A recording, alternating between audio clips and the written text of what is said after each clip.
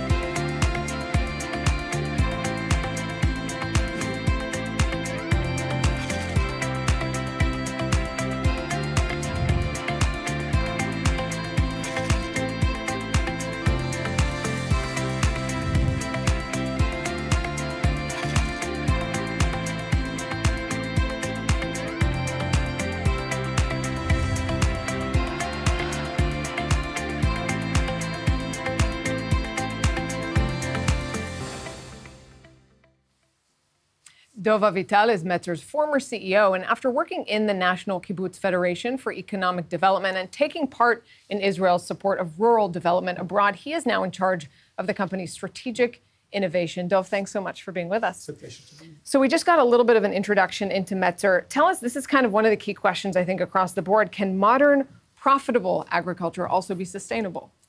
Not only can, it must be sustainable. We're not talking here about large equipment farms, without people. As coming from a rural community, we believe in the community as a center of rural activity, producing healthy food, sustainable and traceable food for the premium markets, gathering all the resources and working with nature. We are not trying to domesticate or change nature. We're trying to harness nature, the climate, the water, the soil, and the people together for a long term. Communities are invested and think about generations, not the next year profit, and this is sustainable.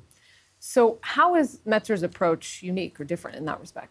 Well, first of all, we're not talking only about bringing water from point A to point B. As I say, we're trying to use the whole cycle of water.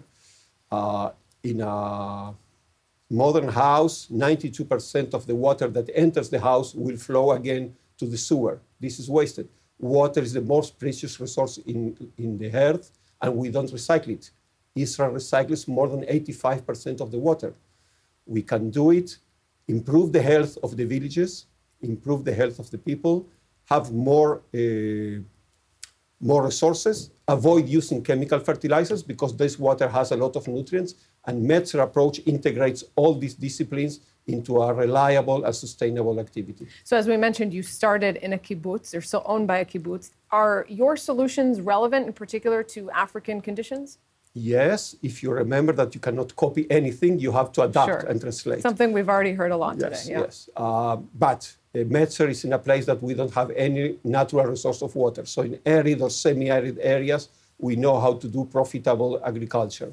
We know how to harness the community potential, and especially we work with people. And the approach we want to use is to work with people. Another thing about Africa, we understand that we have to reduce the operating costs. A fancy system that requires fancy infrastructure and huge maintenance operation costs won't work. We need something that is sturdy, reliable, able to be operated by the local people with the lowest cost and still creating the maximum profit. Dov Avital at Metzer, thanks so much for that. We're going to now hear also from some African ambassadors to see what their problems are in their own respective countries. And that is it from Improvate's Israel-Africa International Agri-Tech Conference. We've heard today from government officials, local African companies, and from Israel's leading agri-tech companies about the needs of Kenya, Ethiopia, Gabon, Tanzania, South Sudan, and the Democratic Republic of the Congo, all in this crucial field of agriculture. And as you've heard, Improvate is all about access and connections, exposing Israeli tech leaders and governments to companies around the world to promote businesses whose goal is innovation.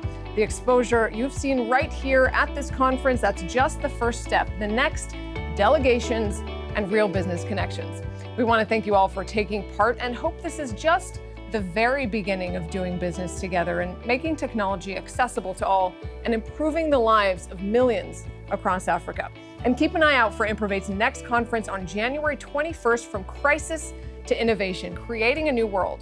We'll be looking at the challenges and opportunities in Europe in exiting, finally, this global crisis, from medicine to transportation to tourism and education.